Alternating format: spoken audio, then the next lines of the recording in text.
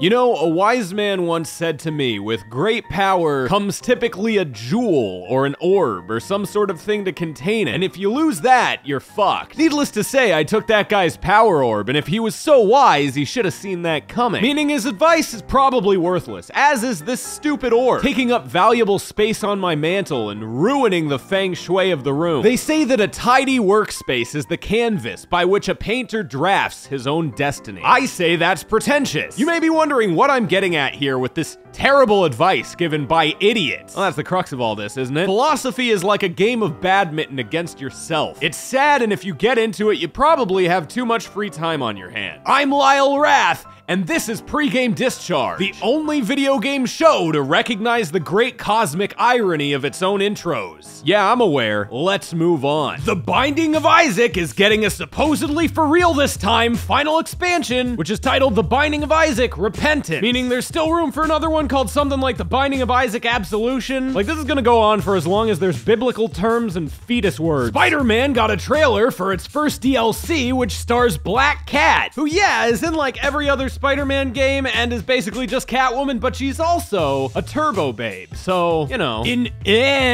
news, Goofy Lips Superman himself, Henry Cavill, will be playing Geralt of Rivia in the upcoming Witcher Netflix series. This is both reassuring and concerning because I've only really seen him as Superman. I don't really like him as Superman, but reassuring because Netflix is going after a big, serious Hollywood actor. That means it's a big, serious Hollywood production. Sega's going to announce a new IP from the Yakuza developers next month, and if it's not quirky, you know what I'll do? I'll be like, damn. Scum, which is a game about prisoners murdering the fuck out of each other, is Devolver Digital's biggest launch to date. Also, I guess there was a Nazi tattoo or something in it, and it got removed, which might or might not have been a PR stunt in the first place. I don't know. I see people talking about it, but I didn't see people mad about it. Again, this is a game about murderous prisoners, so it's not like it would be out of place. Fortnite on PS4 is not going to be getting crossplay, according to a statement from Sony chief executive Kenichiro Yoshida. On cross-platform, our way of thinking is always that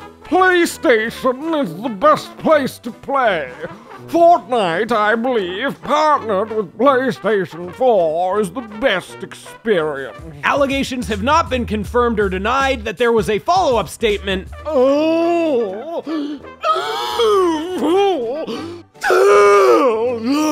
I'm Lyle Wrath, and this has been Pregame Discharge. Come back next week, or should I say, next strong.